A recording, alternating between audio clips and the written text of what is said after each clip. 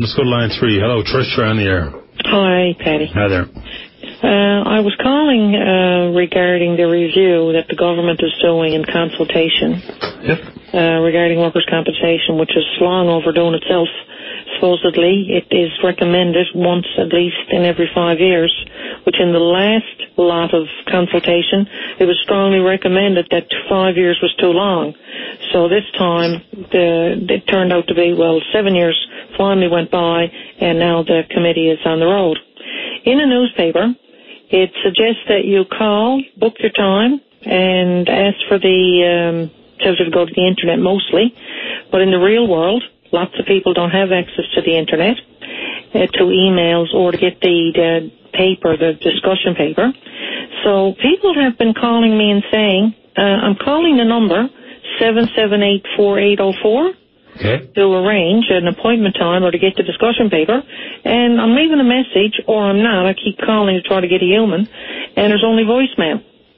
So I made a courtesy call to the minister's office earlier today, and I haven't heard back from anyone, so I said, I guess I'll go to the public and the government at the same time by calling you today to say, hey, boys, you're on the road, and you took your office staff with you, and who is checking the messages and or contacting people? Because the people that I've heard from, one especially today, has been calling since Thursday. Yeah, no, you can call from Dublin. I can call home and check my messages if I'm in Dublin, right? That's right, me too. It's manageable. It could be done. So it could be done, but who's returning the messages? They're not being returned. So that's everyone who's ever left a message is not going to reply. Now, Paddy, why would you go down that route?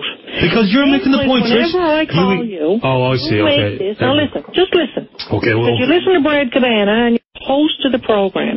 I have a right to share public information. I have not said that nobody who's ever called that number. That is not what I said. What I'm saying is when they set this up, they said first they didn't even put a toll-free number for people who had to call long distance. I had to call the office to bring that to the attention of the person in that office of the stat review. So she said, people can call collect. That is still not in the newspaper.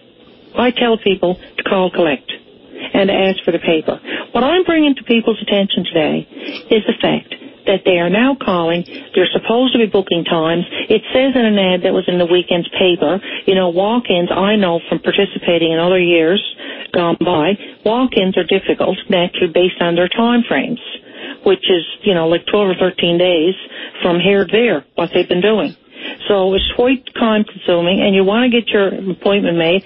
And how can you do that if it's only been 3 days and nobody's calling you back? So what's happening is the spaces that are getting filled up can potentially restrict someone from getting to be heard. Not go back to the point of, you're saying that everybody that calls in never gets a call. That's not what I said. You put words in my mouth. And I don't think that's fair. Thanks for the call. Okay. Take care.